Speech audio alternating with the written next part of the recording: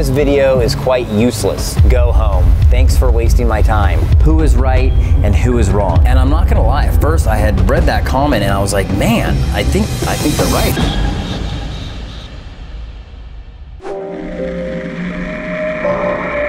I have our 15.5 part that I previously machined. Before I give it to Jesse at the 5th axis, I wanted to go ahead and check some features. One of those features I checked was the flatness. Who is right and who is wrong? This was definitely probably the most contentious video I did with people in both camps, and that video is the flatness video, the manual check, the old school way of checking flatness, and y'all definitely had some opinions. Now, the intent of this video was to, again, just show manual flatness, either as a confirmation of a CMM reading, or if you didn't have a CMM, this is the way you could go about it. Now, the comments were pretty strong in both regards, but we'll address the comments that basically said we weren't checking flatness. In fact, we have a couple. You are not measuring flatness, you are measuring parallelism. You're checking parallelism, not flatness, just straight up. So there was definitely a heavy leaning on one side that we were not checking flatness and we were only checking parallelism. So the question is, what were we really checking? And that we're gonna go ahead and get into now. I think where we wanna start is with talking about what is flatness and what is parallelism. Now, I don't actually want this to be a huge in-depth video on GD&T, but real quick, flatness is basically checking a surface to itself. So imagine you have a surface and it's in theory flat, but no surface is really perfectly flat. So you're gonna have these bumps and valleys, mountains and valleys, right? And so flatness is looking at really the height of those mountains and the low of those valleys, and that distance between the highest and the lowest of that surface right there, that's flatness. Now, parallelism differs a little bit in that it takes that surface and it compares it to another surface. So when you see a parallelism call out, you'll always see parallel to a datum A or a datum C or some sort of datum. It is a surface related to itself. So if you have two surfaces, and let's say you have this bottom surface and you have a top surface, the way that angles and how that surface relates to this one, that is essentially parallelism. Now, our test used 3 jacks. If you saw the video, you probably remember these jacks. Now, something I want to talk about, and I think this is probably where some of the confusion came in, is there is a difference between fixed jacks and movable jacks or adjustable jacks. Now, we used adjustable jacks, which allow us to basically screw and move our jacks up and down. Now, there is another set of jacks that you can use that are fixed jacks, and I think this is probably where some of the confusion came from. Now, one way to check flatness, and one that you definitely mentioned, is you can use 3 fixed jacks. Now, if it's fixed, basically they're precision jacks, and it means that the height from the granite to the top of the jack is exactly the same for all 3 jacks. All 3 jacks are exactly the same height, exactly the same distance from the granite to the point. So, believe it or not, this was actually the original part we checked, but you can see down here it has fins cut in it now, so I'm not going to be able to set it on top. But if I was to set this part before it had these fins cut on these jacks and they were fixed jacks, then what I would do is I would create a plane with those jacks. If you can imagine the surface of that part, you now have 1 jack, 2 jack, 3 jack, and they're all on the same point. So then I could take my indicator and I could go underneath the part and I could scan that surface for variations against that plane that I created with the fixed jacks. You have the fixed jacks, I'm either gonna measure high or I'm gonna measure low, and that total indicator runout, that is my flatness. That is a way to check flatness, but I think the confusion set in, it's not the only way to check flatness. Now, if I was to use those fixed jacks and do what I did in the video, which is check the top of the part, that would be checking parallelism, because essentially I have the part sitting on a plane, right? I'm mimicking that bottom plane with those jacks, and I'm checking the deviation of this plane with the indicator to this plane created with the fixed jacks. But I didn't use fixed jacks. I used adjustable jacks. What I did is I stuck this part on here and I used these adjustable jacks essentially to take what I was doing, or what I would do with fixed jacks, 3 points, and transfer them up to the top of the part.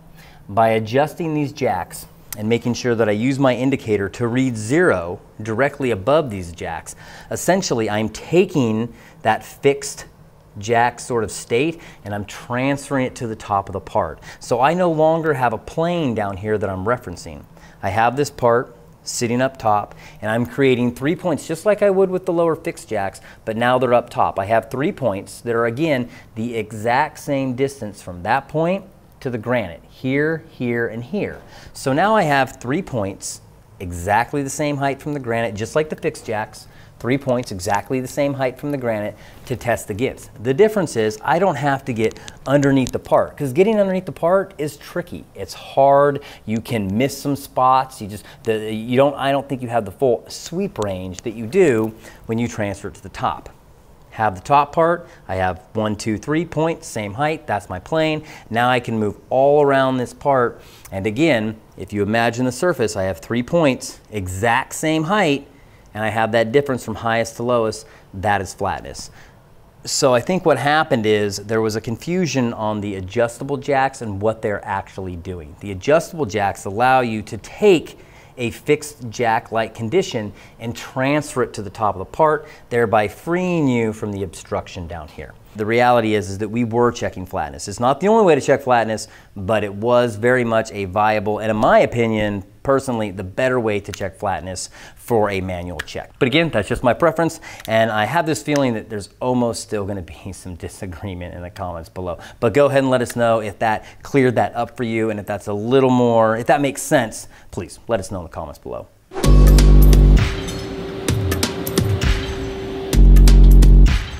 The first video, we're gonna go ahead and we're gonna take you back probably about 4 years. In fact, this video was made right before we started packing up the shop in California and getting ready to head out here in Texas. And this was the 800 holes video on our old Puma 2600. The point of this video was to drill as many holes as possible. In fact, what you don't know is the original part that I wanted to design, I wanted to do 1,000 holes because that would take us to 4 digits, and that was cool. But it turned out that when everything got set up and with the material I had, I could only do 800 holes. So we got an 800 hole video. But nonetheless, we wanted to see if a small 3/16 drill would last in 3/16 stainless for 800 holes. So that was the original intent of the video, and off we were about filming it. And I thought it went pretty well.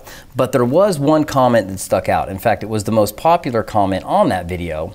And it simply said, I would drill them in Z-axis in a row and then turn the C-axis, much less C-axis turning, and would be faster. In fact, I think one of the comments even mentioned that it would save like 30% cycle time. And I'm not gonna lie, at first I had read that comment and I was like, man, I think they're right. I agreed with that comment, because in the video I had rotated the part. I would drill a hole, rotate, drill a hole, rotate, drill a hole, rotate, and then I would step forward in Z and do that whole process again. And what they were saying is that I should have drilled all the way from the back, all the way to the front of the part, and then drilled that way. So I drill my holes in Z and rotate one time. And so intuitively I thought, oh man, that makes a lot of sense. I think he's right. I think I made a big mistake. And so for a long time, I thought I made a big mistake on that video. But what I've learned in machining and manufacturing is that what you think usually should be verified by some sort of data. And so what I did is I went back to Mastercam, I had that program, and I was actually able to sort of analyze the difference in the toolpath. So really from a time standpoint, I don't think there's really too much of a difference in which way you go about it. Maybe if you were making 10 million holes, it might be something to consider. But for this application, I think for most application, probably not that big of a deal, but there are other things to consider. If I drill all the holes in C and I go forward, I'm changing the structure of that part as I go, as opposed to drilling them down in Z. I'm essentially making the part weaker in some parts as to other parts. And so there is the question of, is there maybe a way to keep the part more rigid when you machine it? And that, I think, actually, that is true. I think there is a point to be made here, but honestly, I don't think that it's any of the ways we've talked about now. In fact, another person had mentioned that they would start from the front, still spin in the C-axis, and then move back. And honestly, I do think that this is the ideal way, because then you maintain material behind the holes that you're machining closer to your chuck, which I do think will provide for a more rigid surface. If you machine all those holes in a straight line, and then you index and you machine in a straight line, and then you index and you machine in a straight line, the problem becomes, what hole do you inspect to make sure that your drill maintains tolerance throughout the machining process? That is, when you get it off, there's going to be one row in Z that was the final row of machined holes, and that's the row you're gonna wanna check. The problem is there's really gonna be no way to clearly and cleanly identify what row that is. If you machine it in a circle, that is if you go in the front or to the back, or even the original way that we did it from the back to the front, you very distinctly know the last set of features that was machined. It's either the front circle or the rear circle. That allows you to much more accurately check the final holes that were machined on that part. All right, so what is the final consensus on this video addressing the comment of efficiency? I think ultimately that the machining pattern of the holes was correct. We do want to do the C-axis holes all first and then move in Z. I think that was the right way to do it, really for the inspection reason. I do think though that we should start from the front of the part and move towards the back of the part for rigidity reasons. And finally, I think we could have definitely, if we did want to save time, we could reduce that starting height of the drill. And then this would be a optimal approach for this part and this video.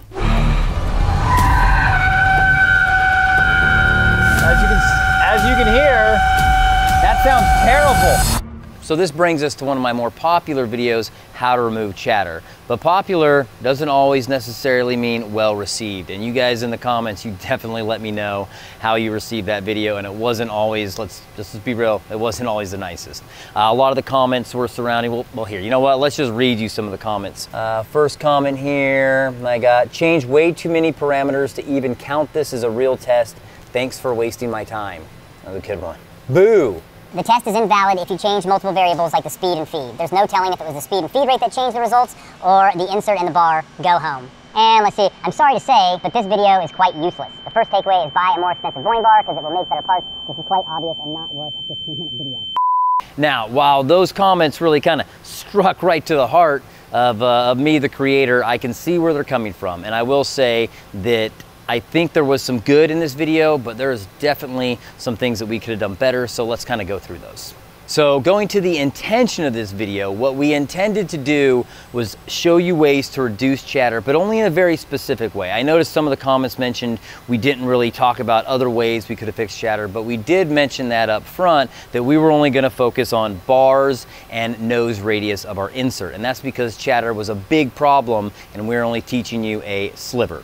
Now, that being said though, our intentions don't always pan out the way we wanted to. Now, we wanted to fix certain parameters to isolate, again, that bar and that nose radius. And in some sense, we did that a little bit. We fixed the bar length, but that was pretty easy because we had to have the bar length at a fixed location because we had to be able to bore out that part. Now, it is worth mentioning that bar stick out does matter. So if you are trying to reduce chatter and you can shrink your bar up, that is always the first place you should go. But again, we kept that fixed, but that was the easy part. A lot of the comments talked about we reduced the speed and that obviously altered the results. And this is true. Speed very much will help you with your chatter. The problem is the very first speed we used was close, somewhere around 750 SFM. That was way too fast for the test. So I had to reduce that by quite a bit. That being said, we probably should have found a lower speed that would have worked for all the tests and we should have maintained it throughout. So that was really kind of my bad. The second parameter that we wanted to fix, and we mentioned this up front, was the depth of cut. Again here though, in our efforts to reduce the chatter, we ended up altering that from a 30 thou to I believe a 20 thou in some of the cuts. Now, making for a smaller depth of cut combined with a nose radius change on your insert is a good way to reduce chatter, but again, I'm gonna go back, that wasn't really the intention of the video. Should have kept that feed rate at 0.030, and you were right to call me out on it. Now, the last parameter that we fixed, although we didn't keep the same across all the parts, was the feed rate. And to be honest, this is the one that I changed that I really kind of regret. If you remember correctly, the way we were judging chatter or measuring how much chatter we had was with the RA, or the surface finish of our part. Well, in order to do that, we have to have a sort of a theoretical value that we would get if everything was running good. And for us, that is determined by the feed rate. So we had different feed rates for each nose radius, but they stayed the same all the way through for that specific insert. That being said, I believe on the second to last test with my carbide bar and my 0.0156 insert, I changed that feed in order to get the surface finish I required. And this again really was a mistake. I conflated what I was trying to achieve, which was really a scientific analysis of bar material and nose radius of my carbide insert, with wanting to get a 32 surface finish. And that was a mistake. I should have ran that feed rate again, exactly the same, to be more consistent in providing values that help us determine, again, what does the bar do? What does the nose